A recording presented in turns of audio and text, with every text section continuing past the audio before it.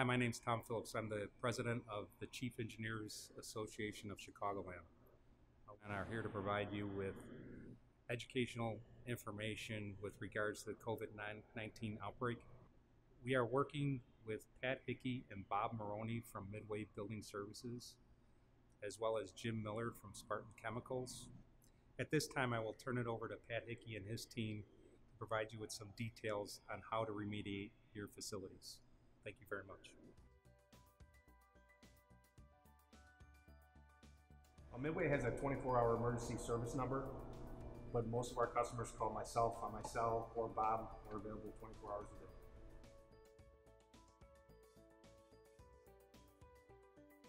The facilities that we're disinfecting currently, office spaces, banks, manufacturing plants, food processing plants, construction sites, call centers, hotels, hospitals, schools, dormitories.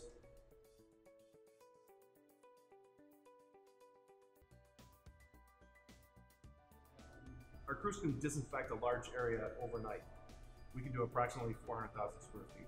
Midway Building Services has the time to disinfect these buildings where you guys can maintain your building. We're there to help.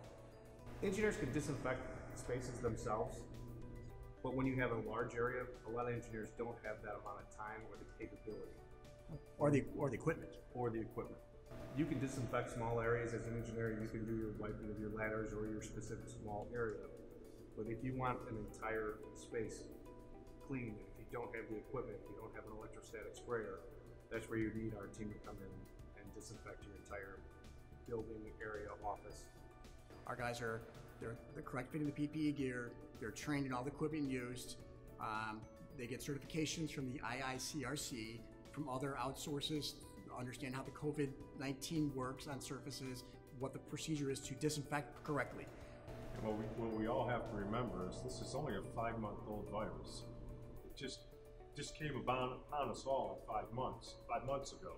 So everything's evolving. Every day is a learning experience. And the CDC, the EPA, the World Health Organization, they're all learning each day, and there's a lot of information that's being dispersed, and that's what we do for a living. The type of PPE gear the guys are wearing is really important because it protects our guys, our crews that are in there working. The OSHA guidelines to follow the correct PPE gear, which is really important in this process. No one can just jump in and start spraying without understanding how the product works and making sure that you're protected with full face mask, rubber gloves, Tyvek suits, and you're putting them on correctly.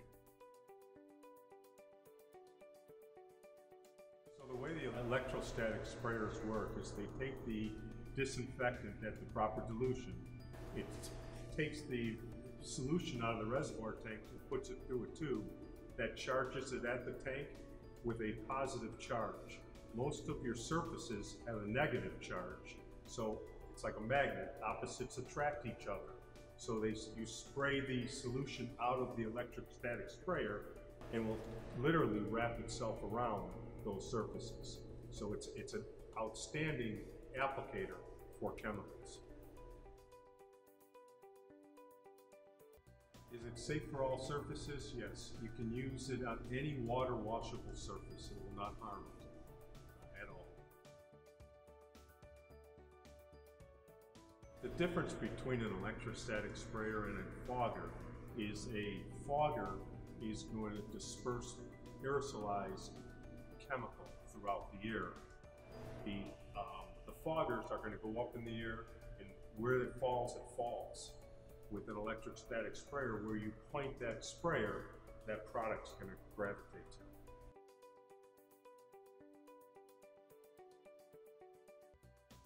You cannot disinfect the air, but it's really important with this COVID-19 to have airflow, which is, I think, in all the buildings, you really want to get that positive airflow to push any particles that are in the air to keep them flowing out is the key.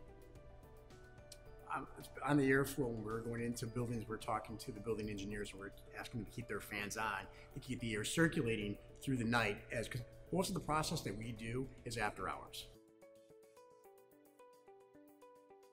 A lot of clients are asking how long the disinfectant lasts after we're done with the electrostatic spraying process.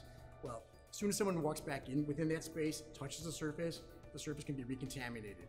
The engineers could actually get a product from Spartan, talk to Jim Miller on some additional cleaning products that you can use to do touch-ups.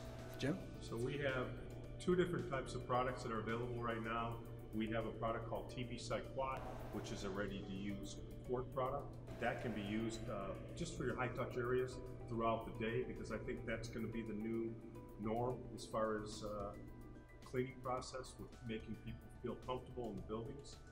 And we also have a concentrated product, if you want a concentrated product, which is called Alt. And that's a 2 ounce per gallon product that has a 10-minute dwell time. And with these products, these are all EPA registered products, Jim? Correct, they're all EPA registered. And they're recommended by the CDC. The CDC has a list of products that they recommend that people use. Going to buy a product at Jewel doesn't mean it's going to kill COVID-19. So this is really important to follow the CDC guidelines and the EPA registration products. That's correct.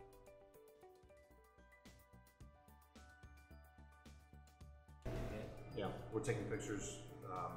We send out work reports. We give them back to the clients, showing that while the guys are actually working, we take pictures of them spraying, of them wiping areas, and then we show them the square footages. Each office is listed, along with you'll get a full work report.